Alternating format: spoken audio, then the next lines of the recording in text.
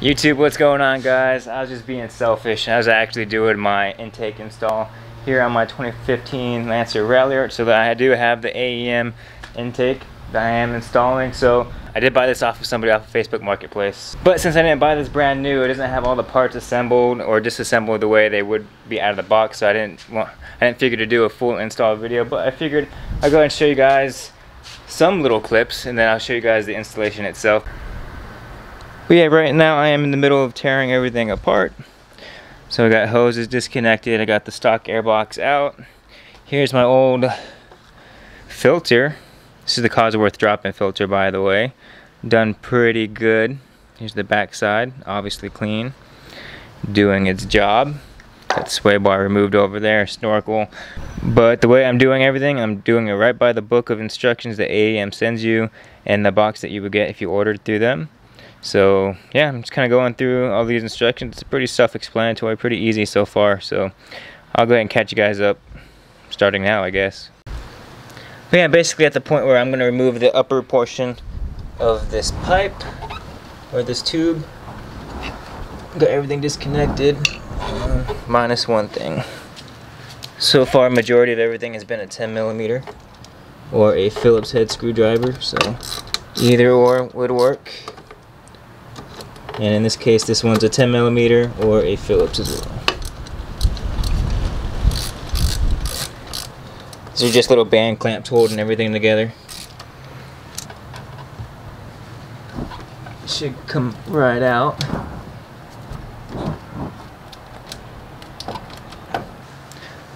So I just had to get a flathead screwdriver back there to kind of pry it loose. But there we go, there's that. And for those of you like me who have never actually removed your stock box back here, you can see your little turbski back there. Right there. If you follow this tube along, if you follow this tube along, goes down here. Right there where that little pink is, that's our little inlet.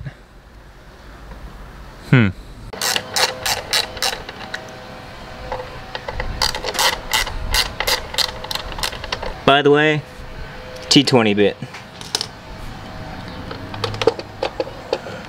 Alright, stock MAP sensor is out.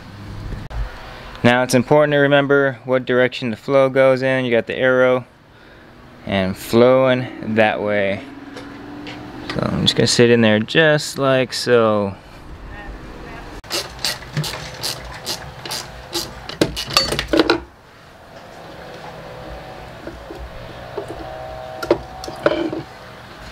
Wouldn't be the first thing I dropped in here today. I gotta fish out my ring somewhere.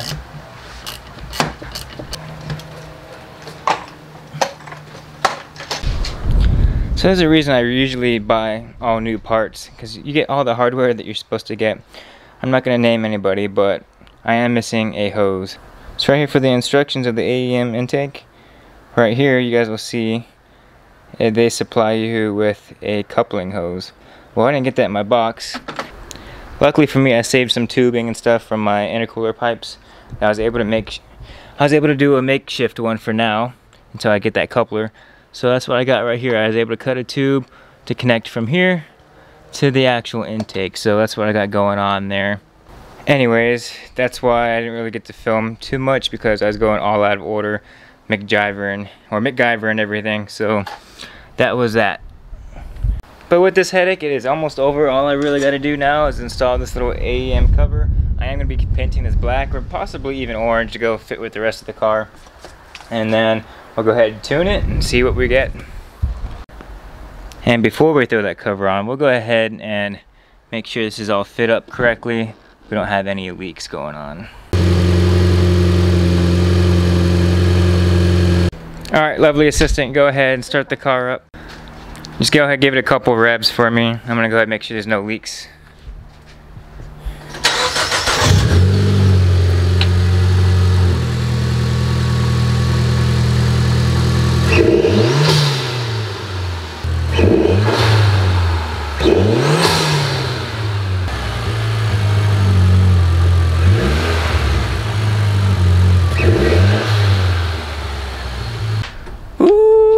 That's good. She just brought up a good point. After the whole exhaust system or the straight pipe, that car or that garage over here is smelling like a freaking jet ski. Woo, that's fuming.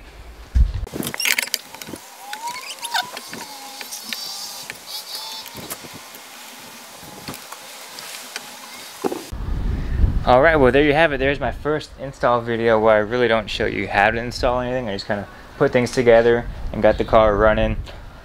A lot of Frankenstein work going on with this, so thankfully I had extra parts laying around. And just a reminder, be wary when you go ahead and buy things online. Ask for pictures. Don't be afraid to ask for pictures and things of that nature. Yeah, I'm not mad at the seller or anything. It could have been by accident. Not going to call anybody out, but I got it to work. So yeah, like I said, I got to go ahead and get this tuned. And expect a new updated 0 to 60 coming soon. Okay, this Cosworth drop-in filter. These are really good. So if you guys have your stock intakes, highly suggest getting these. This held up pretty good. It's been on the car probably longer than it probably should have, but I had no issues running it. Yep, Cosworth drop-in filter. Highly recommend.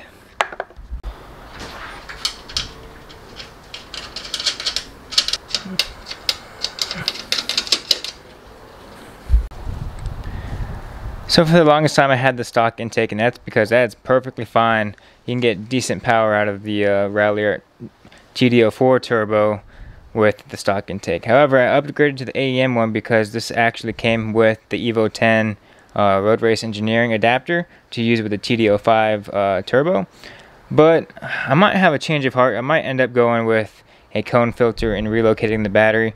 But I don't know, we will see. But until then, I'm going to run the GST AEM turbo back exhaust boost pill tune, and we'll play around with that power until I saves up some extra money, and then we'll eventually be going with the Evo 10 turbo. So that is the plan here as it currently sits. But once again, there's the AEM intake. Makes everything kind of look nice and stock in here. Everything looks OEM for the most part. Imagine if that was black. Yeah, it'd be pretty OEM looking in here. And so if you were going to take on this project, it was relatively really easy. Just follow the instructions AEM gives you. However, due to the Frankenstein work and things of that nature, it made it a little more difficult, but still doable. So if you guys are looking for an intake with simple instructions, definitely go with AEM. Because like I said, I had to mess around with that hose clamp over there. And then kind of the same thing when I bought my intercooler off of somebody online. I had to kind of Frankenstein this little hose right here. So this actually was part of the Evo 10 one. I cut it down and shimmed everything. I cut it down and got it to work this way with the lower intercooler pipe. But all is good. All is good. Everything's working the way it needs to. So I was just about to talk to you guys about all the parts I was keeping. And look at this. Here's my actual Cosworth drop-in filter box. And inside, I have the stock Ralliart one. I have no reason why, but here's the one that came from manufacturer, original on the car. Here's the Cosworth for comparison. Same size and everything. Just this one was more high flowing than the OEM one was. I don't see how, they look exactly the same, but yeah, I'm gonna go ahead and toss all this stuff, no longer needed, now that I have the intake up there. But just to clarify, AEM intake, I know on the website I believe they say you don't need a tune. However, any intake that you're going to throw on these cars, you definitely need a tune. So GST, it's a free base map that you can find on Evo, Evolution, and things like that on forums and everything. So it's a free tune if you have a tactical cable. I've done previous videos on this before, so I'm not going to go ahead and run through that. I just want to let you guys know, if you guys do get an intake, you are going to have to run a tune. And that would have been pretty bad. I actually still got to throw on this strut bar, so I'll go ahead and do that, close out this video. And yeah, so if you guys have any questions, comments, or concerns about installing this or anything of that nature in regards to the AEM intake, please lay a comment down below and I'll try to address them for you. Like I said, this is bought secondhand, so it wasn't through an unboxing or anything, and I didn't have all the parts, so I'll try to help you with what I can. But other than that, I just want to say thanks for watching. Never live your life on auto, and I'll see you guys in the next one. Peace.